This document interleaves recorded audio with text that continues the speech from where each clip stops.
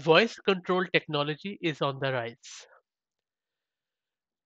In 2018, there were 1.35 million smart speakers in Australian households, while more than a quarter of Aussies owned a smart speaker in 2021. But there is just one problem. These devices are out of reach for the country's deaf community.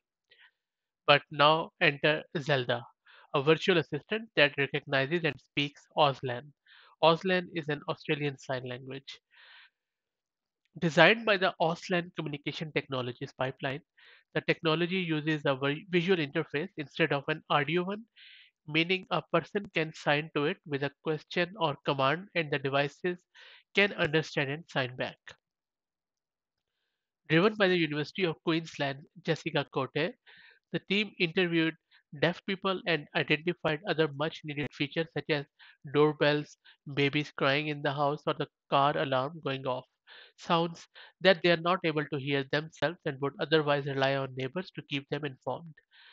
While a more user friendly product is still years away, Kote is helpful for its uptake by the deaf community, who are big adopters of technologies that help to make their lives easier and help to give them independence.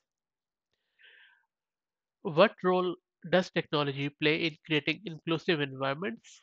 I'm very keen to hear your thoughts. If you have any, please put them in the comment section. Thank you very much.